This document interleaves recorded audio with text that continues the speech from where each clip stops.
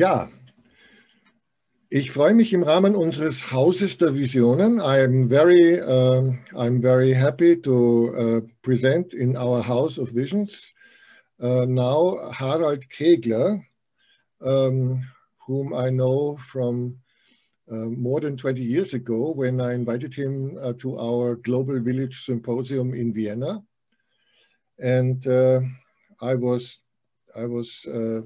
my attention was drawn to him by my colleagues in architecture who said you cannot think about the new possibilities of rural or urban development without considering the work of Werkstatt Industrielles Gartenreich. How will you translate it? Workshop Industrial Garden Sphere or something like that. Did you have an English title for that? Yes, Industrial Garden Realm. Industrial Garden Realm. Yeah. So this initiative sprung up in the days of change and the days of hope at the end of the German Democratic Republic.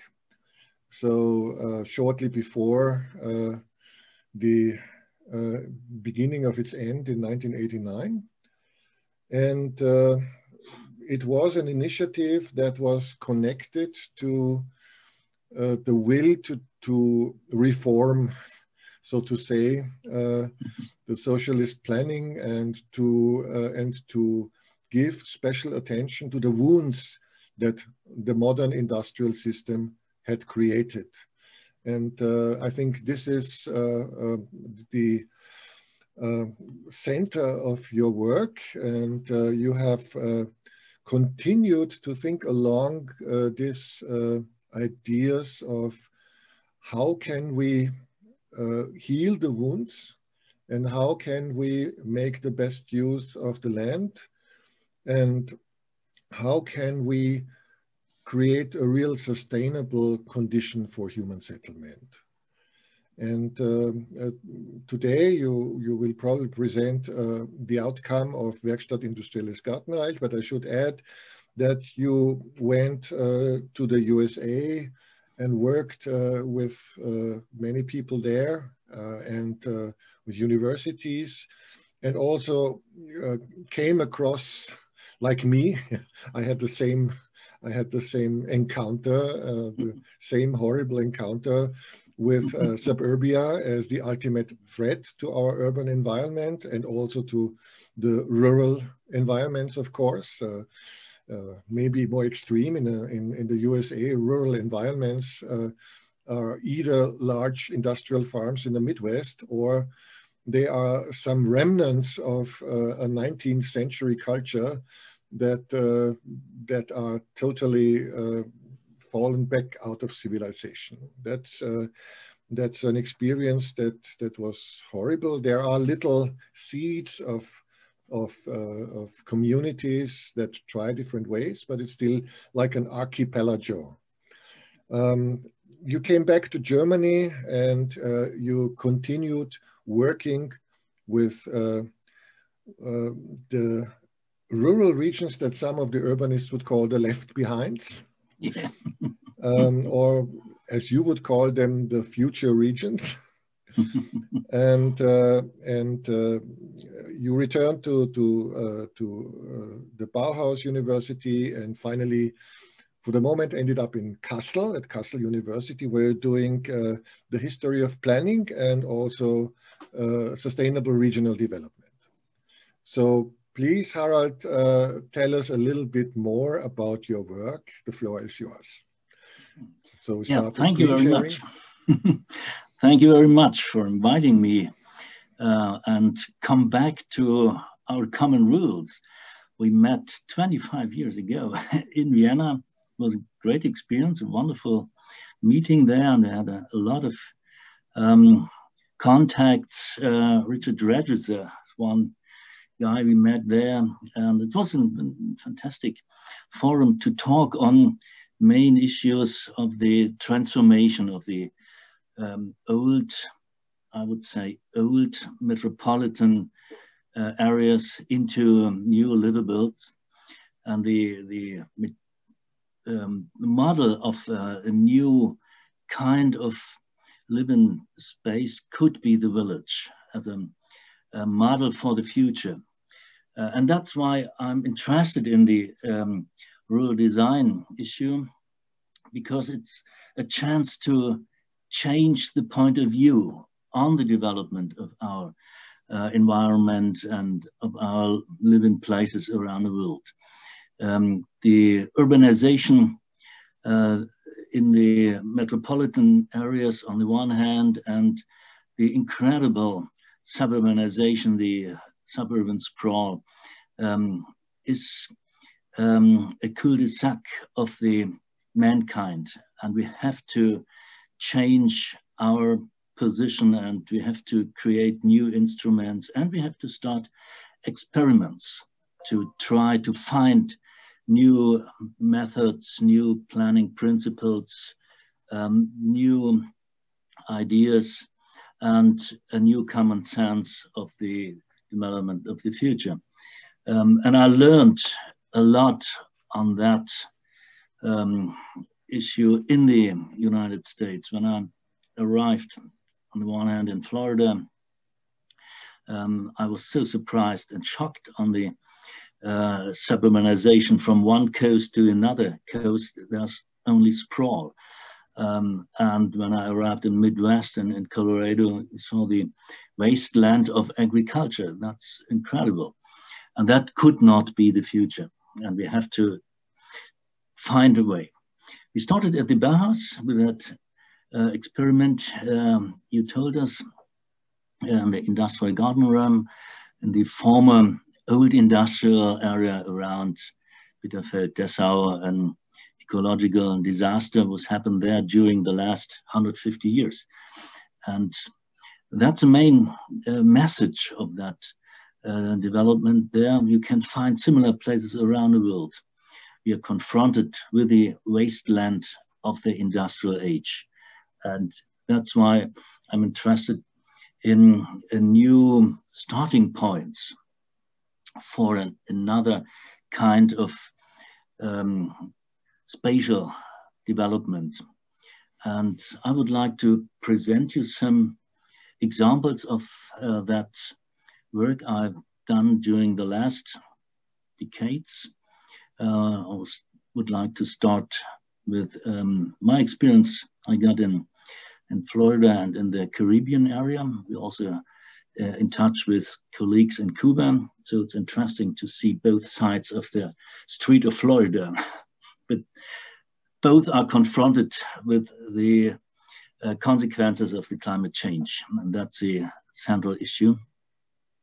And then I would like to show you some aspects of the results of the industrial garden room and the new developments there. And finally, I would like to present you an aspect of the new research we do in Kassel with the rural areas and for a new kind of spatial order system. We have to change our instruments and our thinking on the development of these areas as a new starting point for, a big conversion of our surroundings. So I would like to... Please go ahead, share your screen. Yeah, I hope that will work. Oh yeah, it seems to be. Super. Maybe we can even blow it up. Yeah, so it's working, good. So, new settling. I think it's a fundamental issue. We have to think on regions and rural urban structures beyond the metropolitan areas. And that's, I think, the main point. I would like to tell you something very shortly on these 5 points. First, climate change issue, then 3 examples of the experiments I did in Ferropolis, Piesteritz, and Freiburg. It's located nearby Leipzig. So, and then the new spatial order as a model we discussed in Kassel with students. So,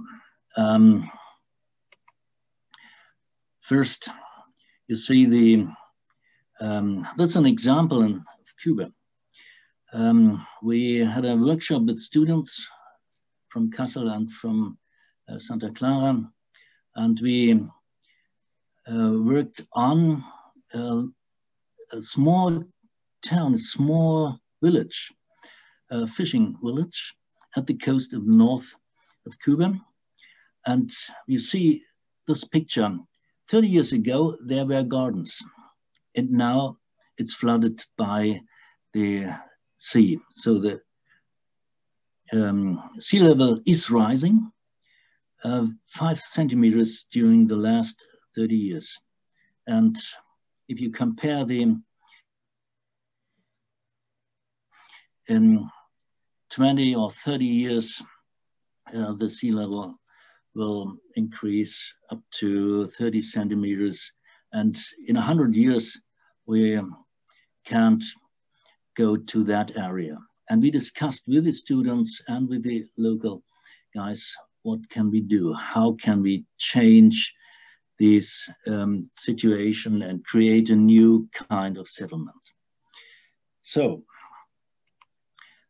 change the other side of the street of Florida, Miami. Miami, the most vulnerable place in the United States, because this city, Miami and Miami Beach, are only some centimeters above the sea level.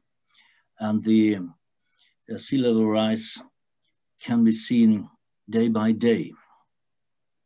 And if you see the right picture, that's the future of Florida in 100 years. So Miami will be closed in 100 years. And we have to start, we discuss it with the partners of the university, but also of the community, what will be the future. And they started a public discussion, a very interesting roundtable discussion with people, with local politics and other people, how to prepare for the new kinds of development during the next decades. That's a very interesting and important point of view. In the United States, the people are confronted with horrible things of sprawl and climate change consequences. But at the same time, there's a widespread public debate, and there are many, many local initiatives, radical initiatives. You told me about your experiences there. They try to find new ways beyond the sprawl and the cul-de-sac of the development of their country. And that's incredible. We can learn from that. Mm-hmm. Yeah, and then that's the reality of United States. You see, that's Florida from one horizon to another horizon, only sprawl. There are only the highways and parking grounds and shopping malls at the intersections of, and you see on the right picture, the sprawl is wasting the whole country. The Everglades were completely destroyed. I flew via the Everglades, and you see the sprawl is everywhere.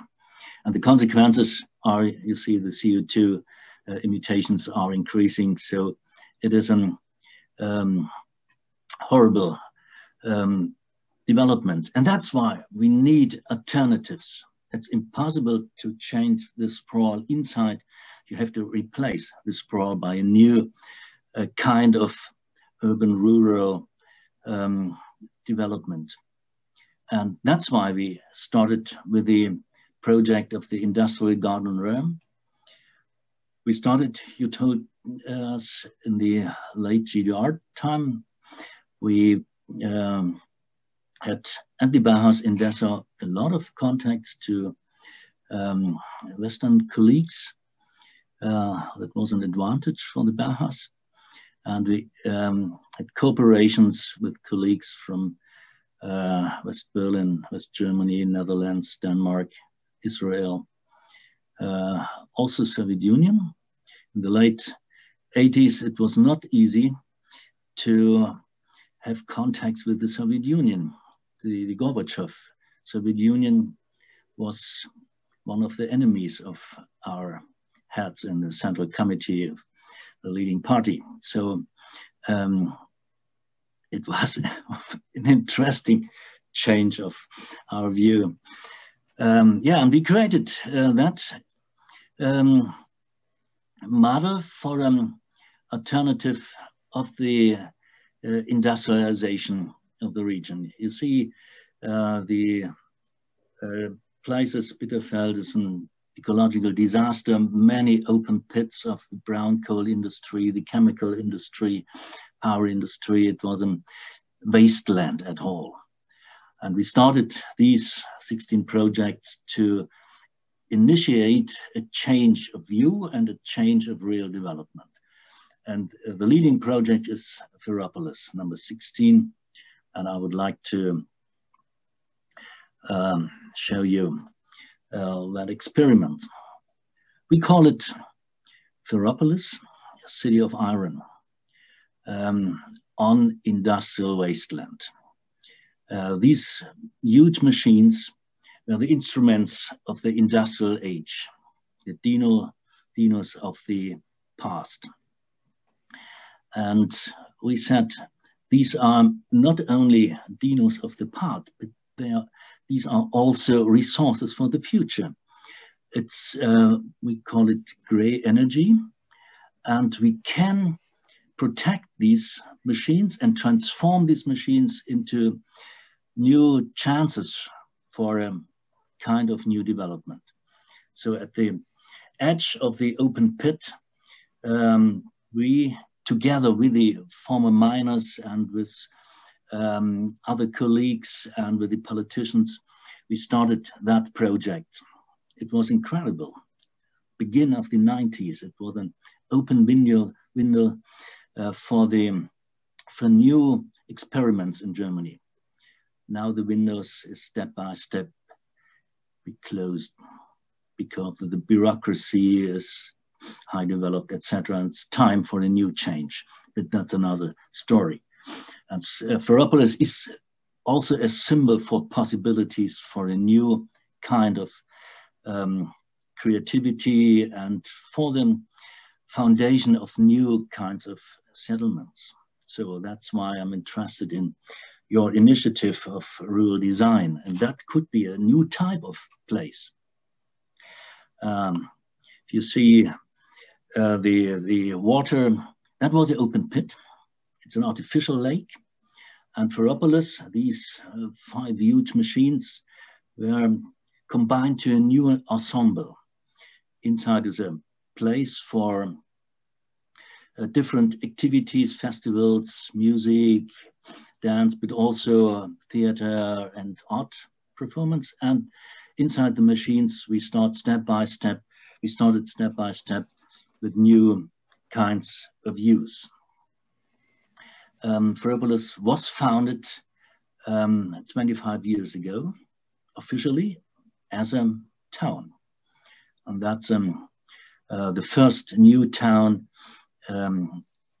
which was founded in Germany after unification. And we are forerunners. And now we started to create a new element in Ferropolis. We said it's necessary, 2 things are necessary. The first, Ferropolis needs a new impact, an impulse. And that could be the educational element. There are artists, there are entrepreneurs, solar energy entrepreneurs, music, the museum, etc. But a new kind of education should be started there. And on the other hand, we considered at the university in Kassel, we also need a new kind of university. The university, which we know, is part of the old industrial system. The universities are also machines. There's a big machinery to produce people as tools in the machinery. And we have to change the university at all. And the idea is, let's leave the metropolitan area and go into the rural area, into the post-industrial area, and restart the university as a micro-university. Small type of university, which can be located at these places in villages or in old industrial places, in small settlements and small towns. Not a big machinery. We do not need that machinery. We need some places where we can restart education in combination with a new settlement. So, and in fact, July 26th last year, there was the first lecture of that university. You see the seats are reused. I think it was from a big plant. It was closed, and we collected these elements, and artists built that new auditorium. And this was the first lecture. So it is possible to do that. We have wonderful surroundings. The students were happy to go there, to have a unique place. You can find all the issues which we have to deal with. That is so brand new that you even see the Corona rules between the seats. Yeah, exactly. It's easier to realize that there. Yeah, and we created a new master plan for the next step of the development of Ferropolis. And you see, we created new elements. In the center, you can see the university center with urban gardening on the top of one of these huge machines. Yes. So the machinery itself will be transformed, theater and other elements you can see. And the students can stay there. There's a hostel for students also can be integrated, etc. So it's a new kind of campus. And the village campus, so to say. Village campus, yeah. It's a heart of a new village in that case, in the post-industrial area, also a new type of rural town, whatever. So, and the campus idea, I think that could be a special issue for your initiative of the rural design initiative. Yeah, the campus idea could be a new heart of a new village. Actually, there is an initiative in Austria that was called Village Campus. It's now called Planet Yes, and they were planning to conceive new settlements as kind of merging of small towns or the edge of small towns with special competences and resettle academics there and also people in the professional sphere. And the village campus would be like a real world lab for future development, so that learning is not taking place apart from reality, but within a very fastly changing reality. So I think that's a fantastic idea. And another thing that comes to my mind is Manuel Castells. Yeah. It's a big name. He used to be one of the top urbanists describing the global city and its development, like Saskia Sassen did, and many other people. This dominance of the space of flows and this duality that creates separation in this world. And Manuel Castells recently became the Minister of Science in Spain, and he proposed to move a lot of the universities to the empty villages in Spain. Yeah. So that's definitely a big issue for our rural design community. Yeah. Yeah, it could be a new heart. And one more association I have. There are many friends in the so-called transition movement or change movement, and annually at the Pentecost date, there is an event called Makers for Humanity, and it took place in Ferropolis. I don't know if you know that, but it's sought for not only by students and universities, but by innovative makers, by innovative creators that want to seek a place to come together. And it's one of the most inspiring places that could be chosen for a purpose like that. It is incredible. Fantastic. Yeah, it could be a forum, and it's a wonderful arena for new ideas. If you have to come to Ferropolis. I will. Yeah. Up to now, I had an excuse, but now I don't have any more. Okay. Yeah. And we want to integrate two things in our rethinking of the new kind of settling. One is the tradition of the workers' settlements of the 19th century and the beginning of the 20th century. And there's a fantastic example not far away from Ferropolis, near Wittenberg. It's called Piesteritz. This settlement was founded in 1919 as a place, you see, as a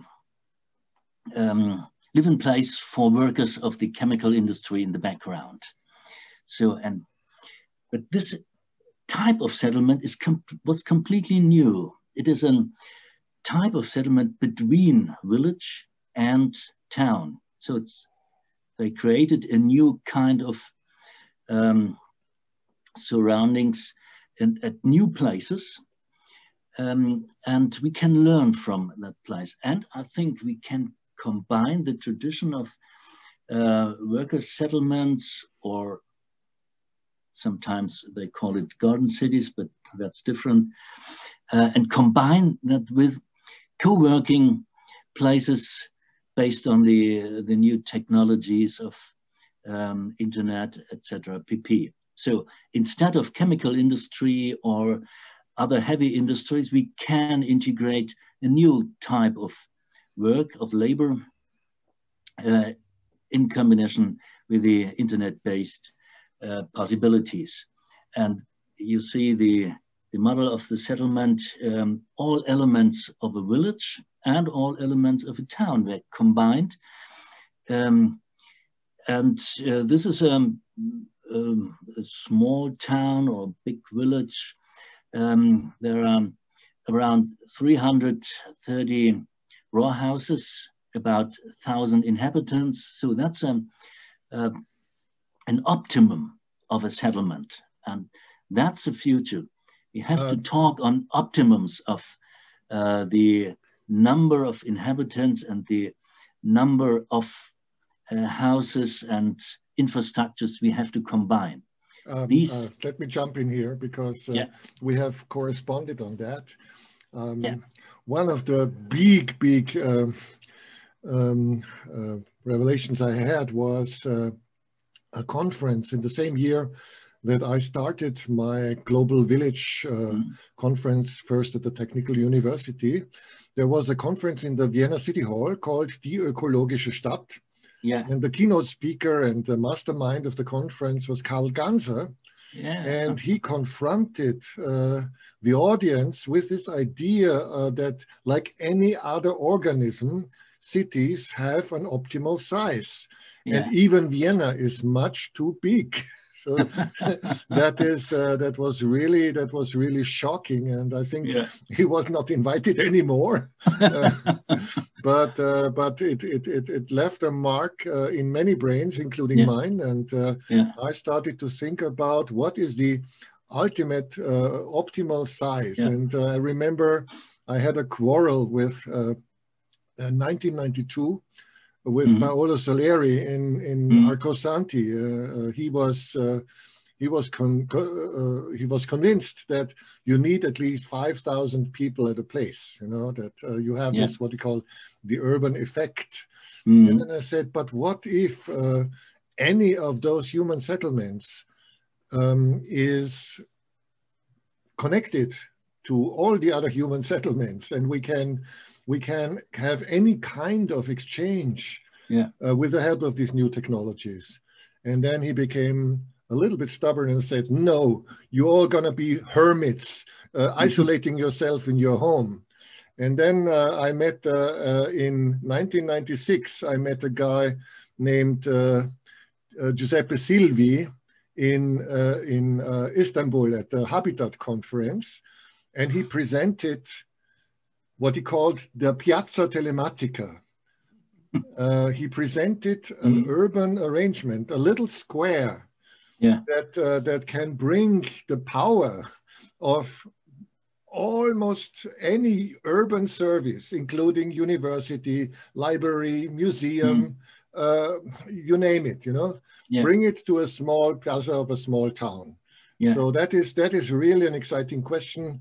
How are we going to conceive the optimum size, and maybe also learn that several of these settlements, when they are urban villages, they can connect to each other, and they can become competence centers, complementing each other.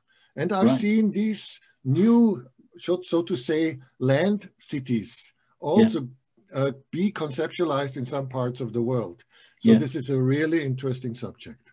Yeah, and it's also interesting.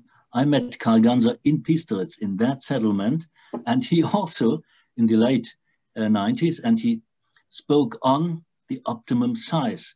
And he said, if you create a new place, you have to go to Piesteritz and learn how to design such places. And I think that's an incredible moment. Yeah, and you can combine it. The settlement is car-free, so you can use the train. The train station is nearby, and it's heated by renewable energies. So it's a model you can combine. And if you see the urban situation, so it's a commonplace, a different system of spaces, public, semi-public and private places, gardens, etc., playgrounds, and the center, that's a school, and the playground for the pupil is part of the settlement. It's not separated. So it's an integrated model. There you see one car. That's the car of the policeman. Yeah. And the second example, I think we can also learn from the middle age development, because we have to create new types of design. How to design a new small town, a rural town, what kinds of principles of design we should take into account. And we went to that place. It's not far away from Leipzig, Freiburg. It was founded 800 years ago. That place is still existing at the same place in the same spatial structure. It is a resilient town, and that's why we asked us what kind of principles, of design principles they used 800 years ago to create a place which is still existing. And we started the analysis in two directions. On the one hand, we looked for the principles, design principles. That's the founding axis of the city, and the geometric principles we analyzed at that place, and we published it in that magazine. And it was incredible for the students. We practiced that. And on the other hand, we analyzed the resources and the local basements for the development. And we found it out that the surroundings of that place were offered a system of resources which can survive this small town up until today. So they have agricultural resources, they have water, they have any other elements which are necessary for the protection and for the energy too, etc., for the development of the city until now. We were so surprised to find out these elements, and the combination of the founding principles, the design principles, with the elements of the resources in the surroundings can be the starting point for a new settling system. Yeah, and finally, we brought these elements together in a model for a new spatial order. In German, we say Raumordnung, which with the new model, we said we have to change the principles of spatial planning. The Raumordnung is based on the central place model, zentrale Orte System. Of Kristallers, yeah. Kristallers idea, and this idea is still existing until today. And it is a system which is organizing the whole space along a hierarchy of places. On the top is a metropolitan area, and on the bottom is a village. And we said we have to change that system fundamentally. On the top of the spatial, on that system must be the village and the rural areas, and the metropolitan areas completely dependent on that areas. So, and we have to found a new basement for spatial planning. This is not are not the functions of a city, but the ecological footprint and the biocapacity. That is the main basement for our life and for the human development at all. And if we talk on sustainability, we need the biocapacity of a region as the fundamental principle, and we have to create a new spatial order based on the biocapacity of a region. And on the top, and that's the left model, the basement is the biocapacity, then the new functions in the, we call it new Außen, also das neue Außen. The new outside? Yeah, the new outside or the former hinterland. Oh yeah, the new periphery or the the new periphery order. Yeah. The new center, so to say. Yes. Yeah, the new center is a periphery, and the former center is the background or the hinterland. Is the node, basically, possibly the node. Yeah. Yeah, right, and connected by train. That's the black element. We have to replace the car orientation of the society by the train orientation. So it's also completely change. We have to leave the car age and restart with the train age. So, and we looked at a special region. It's not far away from Ferropolis. It's in Brandenburg, but it's not far away in a similar nature. The students analyzed the ecological footprint and the biocapacity. And then based on that analysis, we started a new regional plan as a new type of central spatial order. And we discussed it with local politicians and local initiatives, and they were surprised and were very happy to find a new future for their hinterland. And they said, that's a reality. The metropolitan area is completely dependent on our region. We are the most important place and not the center of Berlin. And that's why we have to have a new view on that area. It was very, very interesting to listen to the local actors and the politicians.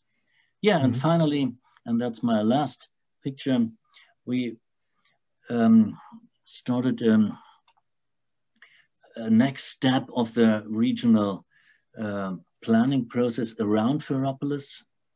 We started to integrate these steps I spoke about at the new experimental area. I would say this will be a part of the Anthropocene to change our industrial past into a new livable future in the Anthropocene based on the developments of rural areas. So, yeah, it's very important to remark that the concept of the Anthropocene is basically seen as a pure concept of destruction, whereas we could say that the real Anthropocene will only unfold if we understand man as part of nature, and being able to work and live with nature in a sustainable circumstance. And the other thing, this massive amounting of garbage, as I would say, may be the beginning of this force that needs to be refined to be a beneficial force. Right. Yeah, I think it's the only and the last chance. The Anthropocene could be the last period of the development of the mankind, and we have to change the Anthropocene from a way into cul-de-sac to a new livable future. And that could be one of the starting points. And your initiative is also an input into that direction. Harald, thank you very much. It was a wonderful talk, and hopefully the beginning of reconnecting all the dots as you have on this beautiful map. We might reconnect our human map and combine our strengths to make that future happen. Yeah, thank you very much. It was very nice to meet you again and to talk on that issue. That's great. Thank you. Wonderful. So I say goodbye, and we talk very soon. Yeah, thank you very much. Bye-bye. Bye-bye. See you in Ferropolis. Thank you.